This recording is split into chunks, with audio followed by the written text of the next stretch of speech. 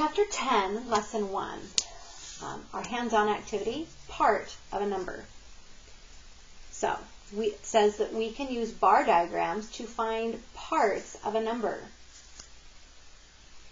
So, it says 1/4 of 16 is the same as 16 divided by 4. So, they've created a bar diagram, and they've put 16 in it, okay? And because our denominator is 4, we have to divide it into 4 equal sections, which they've done here for you. Okay, so how do we split 16 evenly amongst these sections? Well, let's look. It says, Layla threw 16 pitches in the first inning of a softball game.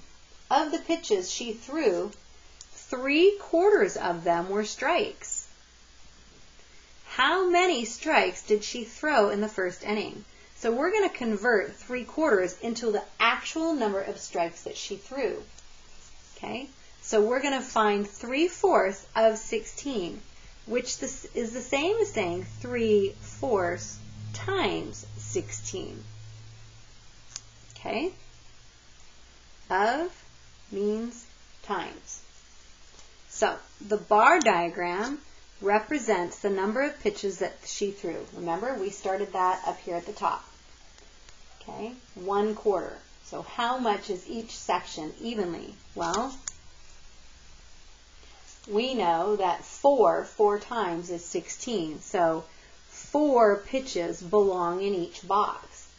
And she said 3/4 of them were strikes. So we're going to mark off 3/4 of the pitches. Okay, so 3 out of the 4 boxes were strikes. So how many pitches is that? Since the denominator is 4, the bar diagram was divided into 4 equal sections, that we knew, and each section of the bar represented 4 pitches. So we're going to use the bar diagram to determine 3/4 of 16, and they wrote that here. They wrote 4 plus 4 plus 4.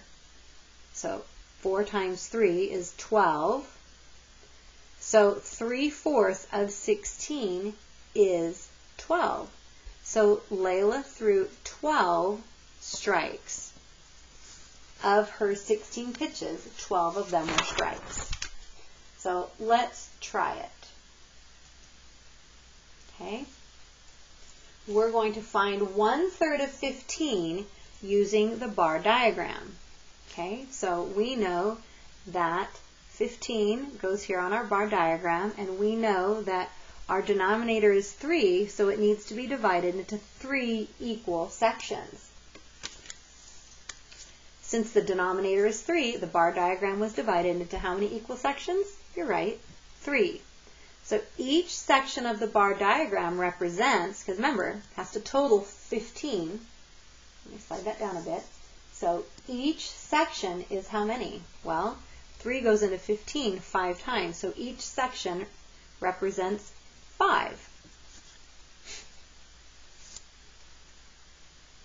So 1/3 of 15 is the same as 15 divided by 3, which is the same as 1/3 times 15. So what is 1/3 of 15? Well, 1/3 of that 15 is 5. 15 divided by 3 is 5. So 1/3 of 15 equals 5. Okay. I'm going to stop there. Thanks for listening.